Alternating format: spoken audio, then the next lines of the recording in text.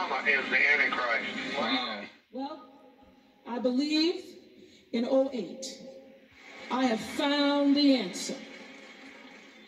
It is the same question that our nation is asking.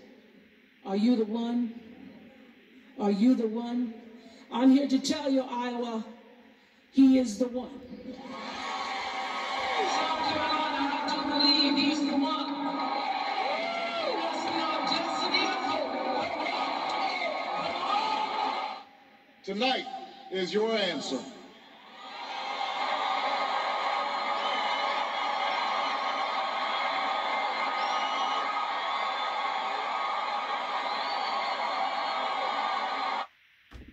So I hadn't watched that. I hadn't watched that. You can see by the red line. I've never watched this. I'm sitting on the toilet. And now I've got to choose something else.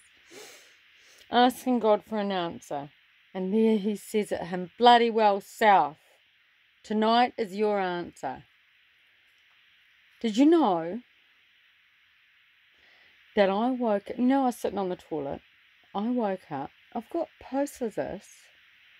I woke up and I'm trying to design my composting toilet. It's on my mind, but I woke up and the Lord, he uses everything in your testimony to speak to you. And I see a picture of Obama on the toilet. And he says he's sitting on his throne. And then he said it's a shithole. That's what the Lord said. And here I am sitting on the toilet asking for the answer. And he says, tonight is your answer. I'm telling you now, there is a shithole. This world is a shithole. And it's his throne. It's his throne. So if you love this world, you are bowing to his throne. And it's a shithole. And I googled it. Obama on the toilet. And there's a picture of him. In a white shirt, hairy legs, socks. Business socks.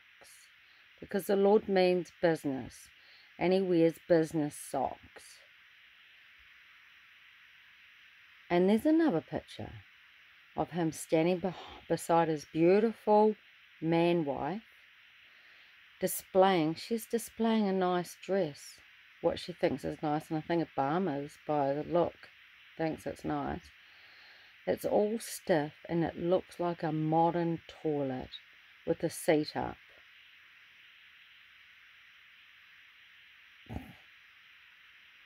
See, and if you Google, I'll see if I can find it and link it, okay?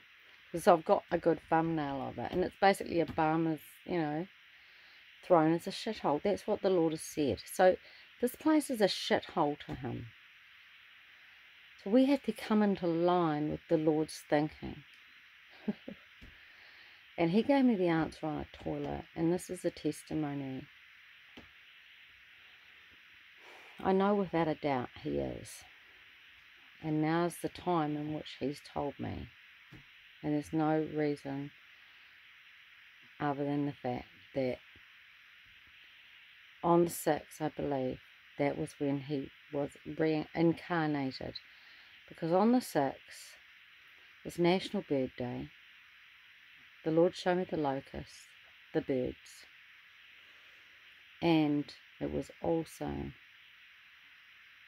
when they celebrate the incarnation of the Messiah into the body of the baby, which is his Christmas, not ours.